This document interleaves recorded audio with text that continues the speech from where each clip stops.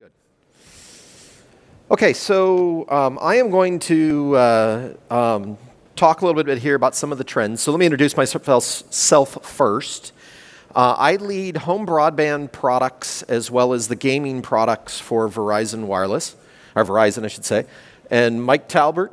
Good morning. I lead premise architecture. As we look at convergence moving forward, you know, we really need to focus on how we evolve the premise. So we're going to give you a little perspective on what we see are some key trends as it relates to the residential gateway. By the way, both for 5G and our fixed wireless, but also for our fiber businesses and other broadband businesses. What I'm going to say today, there will be a little bit about 5G specifically, but it's not only for 5G. I think, okay. So I don't think I'm going to have to surprise anybody that broadband has become as important to people's lives as water and power for most consumers. And so over the past 5 years, though, we have seen a difference. So 5 years ago, as broadband providers, we focused primarily on speed. It was about how do we drive better, faster speeds. It's how we competed in the market. And if you looked at a customer from a utility function of what they care about, the first thing was always price, you know, making sure it fits their budget. The second thing was what's the best performance. And along the way, Wi-Fi got into the mix. And what's happened in the last few years is Wi-Fi performance and coverage have become even more important than speed in many cases. So you have to still have speed, but you've also got to get great Wi-Fi coverage. Because what's interesting is most consumers, if you ask them, could not tell you the difference between internet speed and Wi-Fi. To them, Wi-Fi is internet. They don't really understand. And what operators have moved into is we've become managed Wi-Fi providers in the home, for lack of a better term. I mean, that's really where we have gone as an industry. But then, if you go beyond getting great Wi-Fi, we've started to see an interesting phenomenon occur, which is if you go down that utility function, the next set of things that consumers care about as it relates to the home network is different based upon the segment of usages that they operate under. So up here on the screen, you can see, you know, for people who are gamers, gamers care about things like lag, right? They don't say latency, they don't say jitter, they say lag in a game. They care about how fast that new patch that they're going to download can get down to their home. But if I compare that to, say, a retiree probably cares less about things like that and cares more about, hey, how do I get advanced security such that I don't have people breaking into my computer and hacking my 401k account? They care about things like aging with independence, where they can look at services where they might be able to, you know, detect if you've fallen in your home and things like this. So that becomes important. And then you've got people who are the new telecommuters, the work at homes. They care about things like, you know, how great is my voice and video conferencing and collaboration tools work. So if you look at each of these things, they're each slightly different variations of broadband to meet the needs of these different segments.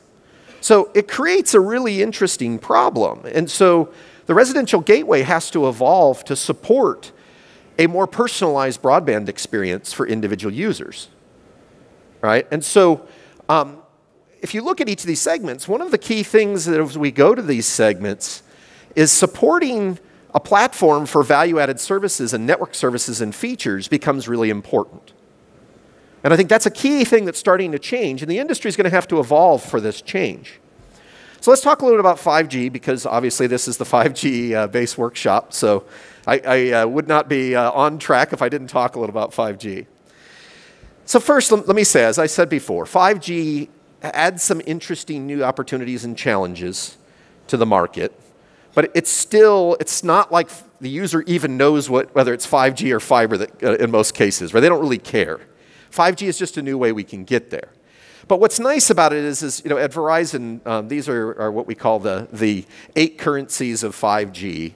A few of them are very applicable to fixed broadband. I mean, fundamentally, 5G gives us an ability to do kind of fiber-like capabilities to homes where it doesn't make sense to try and get fiber to it, right? And there's a lot of places where that fits into the equation. But you get throughput and latency that starts to get closer to fiber-like speeds that we see today. The other thing that I think that a lot of folks miss is the other big advantage of fixed wireless and 5G is it brings some additional advantages in self-install and portability and easier moves, right? As broadband providers, when people churn because of move, that's a big thing. We have to re-win that subscriber in a new place. So if they can take 5G with them as they move either on vacation or they move to another house, there's some advantages from broadband providers in what that gives us, okay? But these advantages don't come without challenges. Obviously when you're dealing with a wireless medium, you have more things as it relates to service assurance. How do you ensure that you're getting the quality of experience? And we've got a whole new set of management things we have to deal with, right? In the fiber world, you have your TR69 on the residential gateway. You've got your OMCI that you use to manage on the optical infrastructure. Well, now we've got OMA-DM. We've got some new management things we have to deal with that are interesting, right? How do you push a firmware update? Which management environment do you use? Do you use the OMA environment we use in the wireless, or do you use the TR69 environment we've typically used in broadband? So there's some challenges that we have to work through, but I think the opportunities outweigh that. And because 5G is can take you to places that you couldn't take your fiber, it allows you to get a benefit out of both sides of there. So I've paid some attention to 5G. I'm gonna drop out of 5G mode here a second and talk about some other things that matter. So like most operators in the world, we've had a march of routers and residential gateways that have gone on. This is not even all of them. What you see on here is starting with the first Fios router we delivered in 2006 through the one that's currently shipping in mass, and there's actually 3 more in the middle that I didn't include because they were just slight variations of the ones you see up there.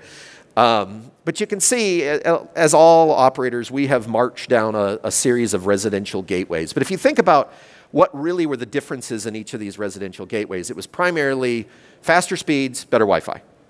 That's really what we had done through most of the history of the innovation. And in 2018, though, Verizon launched its first value-added feature where we integrated the first third-party service as a value-added feature. And we call it Verizon Home Network Protection. Actually, the product manager is sitting right there in the middle of the room, over there, hiding back there. And we learned some things. When you start to integrate third-party in the old monolithic stacks where we had to integrate it individually for every router that we had in our environment because they were different software environments, different OEMs, it really was a pain to launch a value-added service. And so it taught us an important lesson, which is we really need to look at how do we take the router software platform to more standardization. And I think across the industry, we're seeing this across all of the operators, that they're looking for how do you see more standardization in the router platforms.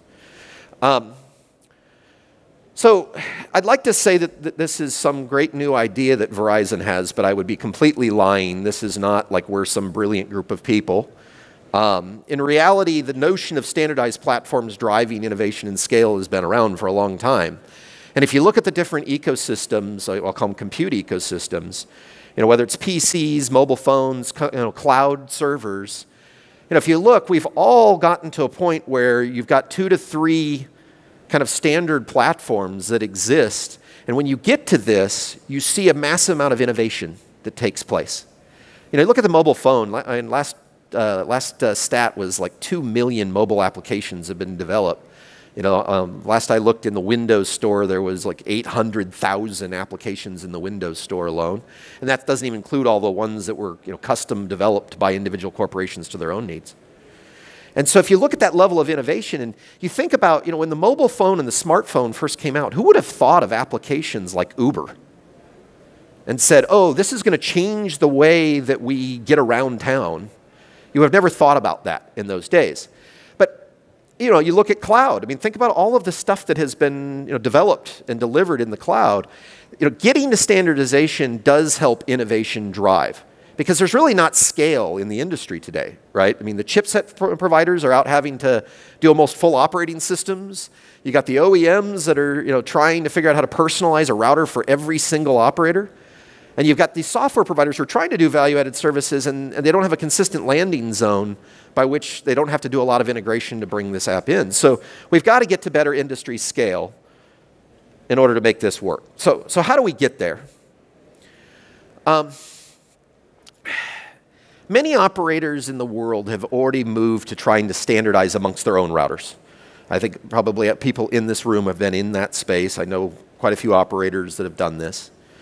And that does obviously help in that they can get faster time to market on new services because they can integrate once to that one software stack, so it's faster.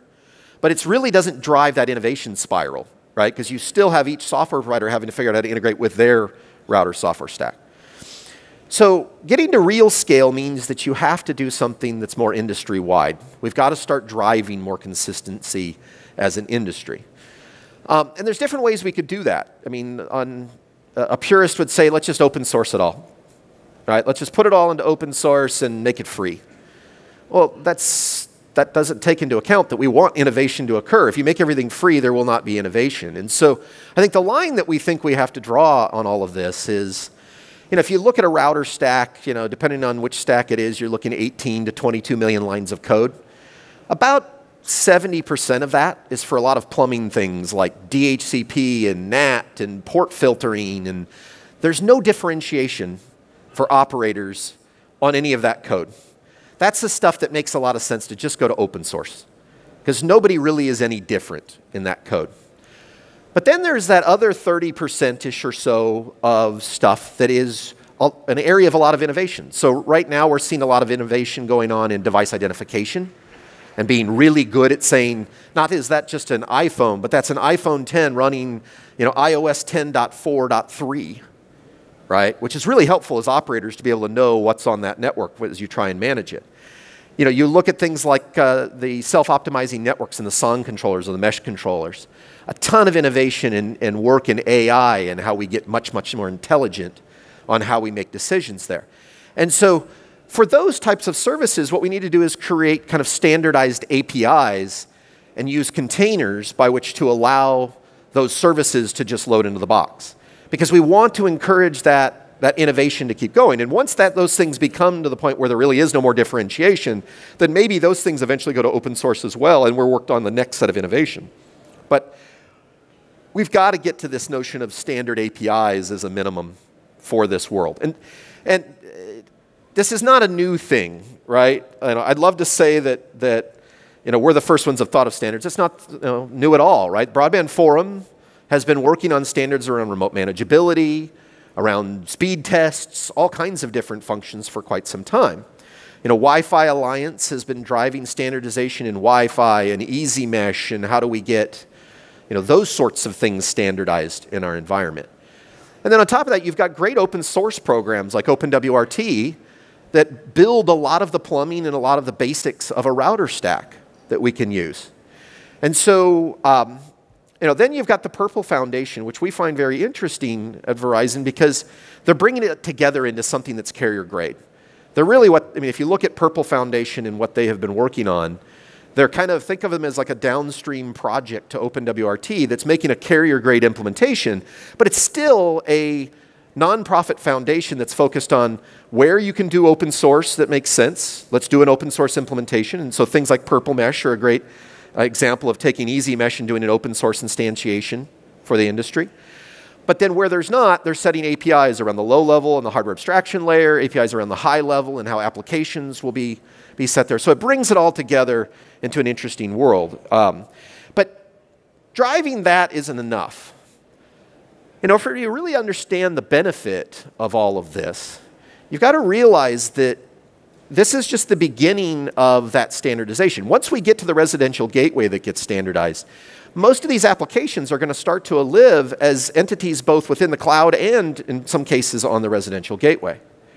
And so we also have to start to look at how these devices become part of what at Verizon we call the intelligent edge. I suspect other operators use that term as well.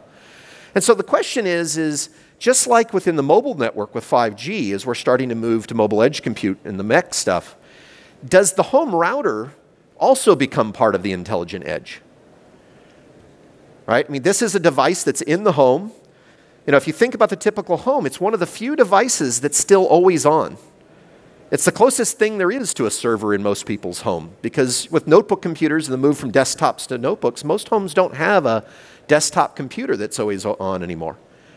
So this is one device that an operator can always manage, how do we start to enable this intelligent edge compute in the home? And this is going to require standards where we start working with the cloud providers, just like we're doing in MEC and saying, how do we enable a developer who's working in the cloud? Because if we try to do these standards specific to any one operator, a developer who's at Amazon or Azure or name your cloud provider, if they had to know how to deploy it differently for every one of us operators, it would never occur. So we've got to get to standards so that developers can more quickly deploy applications into this intelligent edge.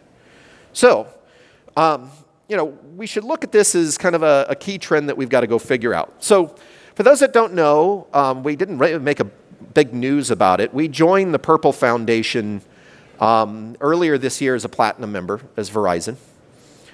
We've been working actively with a number of the operators, trying to get more and more operator involvement. Obviously, Vodafone was already one of the lead operators in the Purple Foundation. So we've been trying to rally the industry around this vision that we've got to start to get the standardization to occur.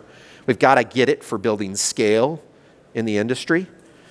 And so this vision is very focused on how do we enable innovation while not wasting time on things that don't add value. It's a vision focused on making the intelligent edge. And it's a vision that we would like to get, you know, as many parts of the ecosystem, the industry that's in this room involved in.